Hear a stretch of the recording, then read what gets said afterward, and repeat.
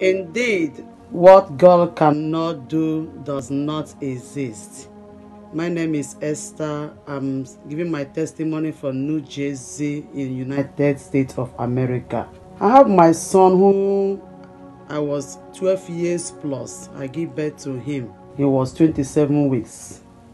When he was 2 years, the doctor told me that the eyes is badly damaged because of he was born preemie.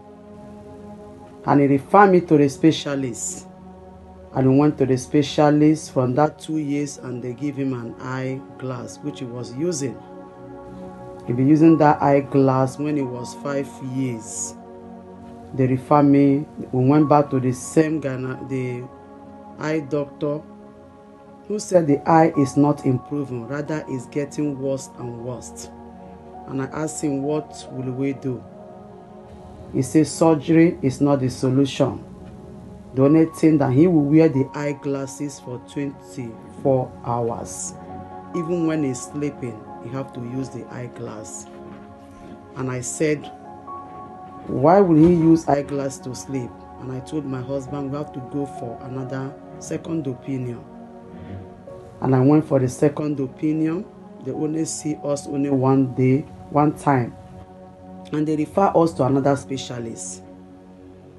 From that 5 years, I have moved to one specialist, to another specialist, to another specialist, till I moved. I said, let me decide to use my own eye doctor.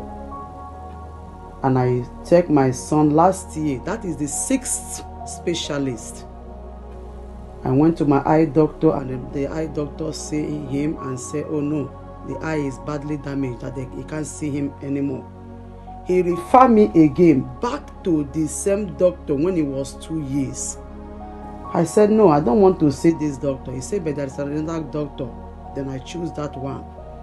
When we went there, the doctor said the same thing, that this eye is badly damaged, but I will do an eye patch for him. Indeed, they patched the eye for 6 months, yet no solution. I remember this year we went back again. The doctor said, okay, they will change the lens. Then they changed that lens and give us a different lens for him. And he told me that the surgery is not the solution. Nothing they will do. The only thing for him to wear that eyeglass. I said, okay. That day I came out from my car and I wept. I said, God, what is going on?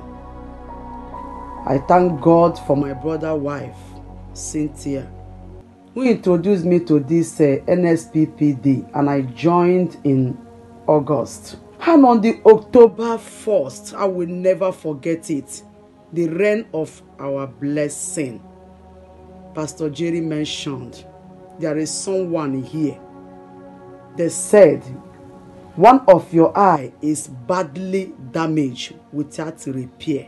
I don't know which part of your eye that they said is damaged beyond repair. It's damaged beyond repair. The devil is a liar. As your enemy will turn, the Lord is giving you a new eye. And I jump up. I say, that is my son. That is my son.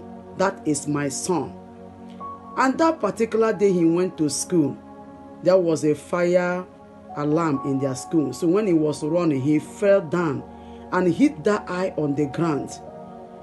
The school called me and said, your son hit his eye on the ground. I said, oh my goodness, this eye that is having a problem is the same eye again he hit on the ground.